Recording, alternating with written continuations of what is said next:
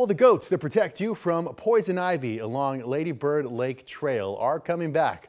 Those little ones love to eat the plant and other vegetation. You may have seen signs like this on the trail with the message, "Do you miss the goats?" The Trail Conservancy wants people to sponsor a goat for $20 a month. The nonprofit will then use that money for vegetation management, seeding, and planting. About 150 goats will return later this year, and they'll be taken to different parts of the trail during their stay. I feel like we just keep getting more uses out of goats. Right. I hope they don't mind. No, I don't think they do. No, they seem pretty happy. They like Christmas trees. They like those. They like it all. Why not? They like it all.